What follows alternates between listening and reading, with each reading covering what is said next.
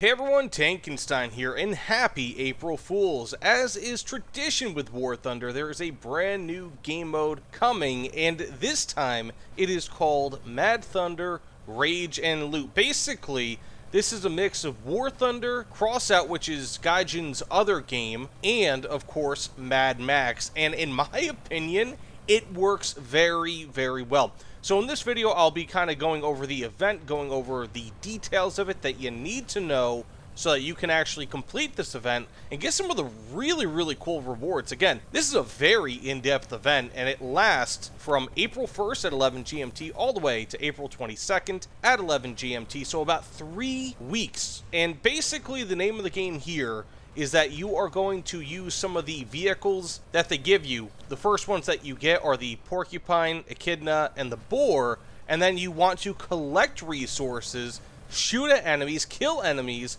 and hopefully drive your resources off the map so you can keep them at the end of the battle. Pretty simple. It sounds a little bit crazy, but it really isn't. This is actually one of the more simple ones, yet one of the more in-depth April Fools that they've probably ever had. There's a lot to go over. So first, let's go over the rewards, and I'll go over exactly how to get these rewards in just a second. You can get 3 decals, as you can see here, a ship flag, which is really, really cool. In my opinion, this is the coolest ship flag they have in-game. If you're not a big fan of the historical ship flags, of course, this is awesome. You can get yourself the Interceptor Driver profile icon, you can get yourself 2 different decorations, and a loading screen, as well as a Loot Carrier title. All of these require Rage tokens, which I'll go over in just a second. Now, basically, on the map, you'll find basically just a huge barren landscape.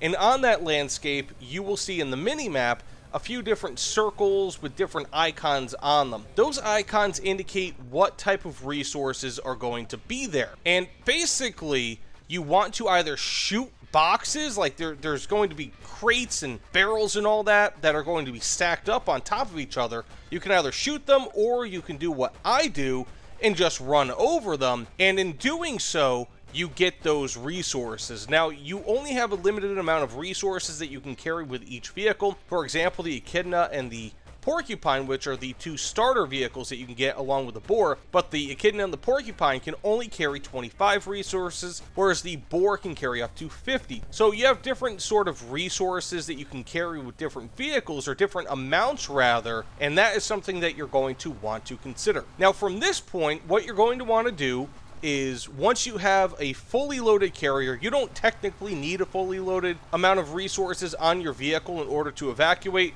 but there will be a little door icon on one of the sides of the map that you want to drive to, and that's how you can take your resources off the map, and you get to keep them by the end of the game. Pretty simple, in my opinion, but of course, it is very treacherous, and you also have 2 different game modes. You have free-for-all and Team Battle. Personally, I prefer Team Battle. It is a bit less treacherous because not everybody is going after you, but free-for-all could be fun as well. And so with that being said, there are a ton of different vehicles you can get. So like I said, to start off, you can get yourself the Boar, Echidna, and the Porcupine. Most people I've been seeing have been playing the Echidna, but you can actually upgrade these vehicles to have more armor so that they're more survivable, or you can purchase other vehicles like the Armadillo, if I'm not mistaken, is one of them. The Reptile is another. It is just crazy, again, how in-depth this is, because you have not only a temporary tech tree that is being added for a 3-week event in War Thunder, but you can upgrade these vehicles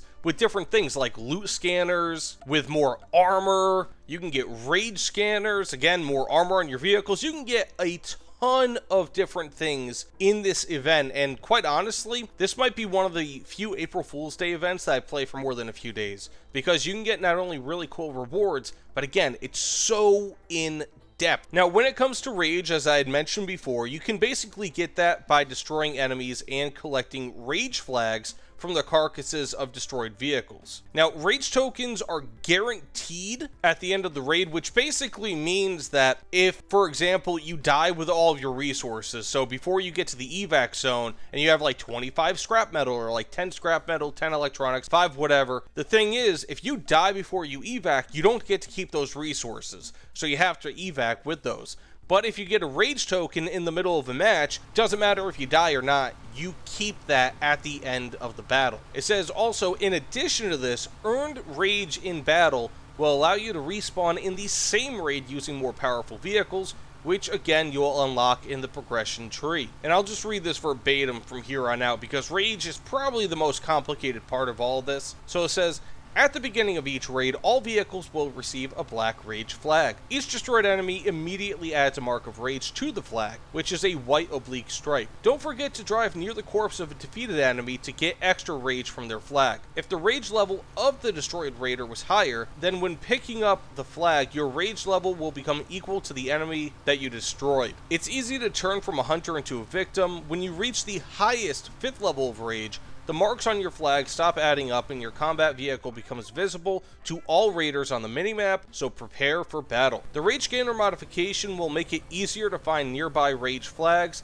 Activate this modification in battle and this scanner will briefly highlight destroyed vehicles with available rage flags on the map. Oh, and one last thing. After respawning in a new vehicle, the marks on the rage flags are reset. You can now earn new ones. And of course, there are also sandstorms. Now, basically, sandstorm is the harbinger of the end game, so each match is about 15 minutes, and typically sandstorms come into battle around 7 or 7.5 minutes, and from there on out, they kind of obscure your vision a little bit, but more or less what that's going to do is, again, kind of be the harbinger of the battle. It's kind of like their end game mechanic. So once the sandstorm fully takes over, the clock reaches 0 seconds, and the match is over. Now basically you get 3 vehicles again to start, the Porcupine, Echidna, and the Boar, but like you saw before, you can also get other vehicles as well that you have to be able to unlock via the tech tree, which the only way to be able to get those vehicles is by playing the game.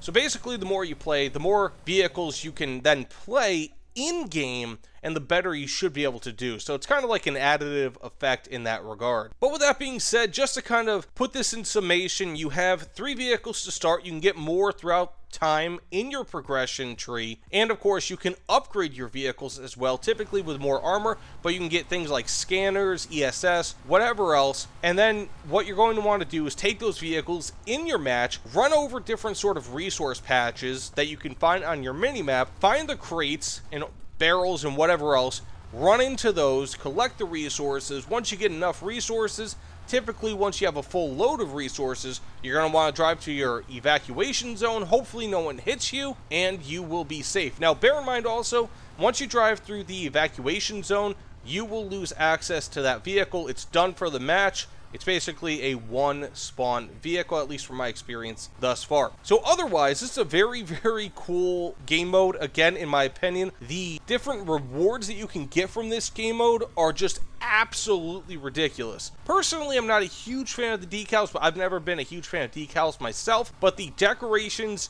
ship flag, the icon, and the loading screen, man, oh man. So as I said, thanks so much for watching. Please, if you don't mind, consider liking, commenting, subscribing. I am going to be playing this probably throughout the day because it is a ton of fun. By the way, thanks again, and I'll see you all on the other side. Take care, everyone.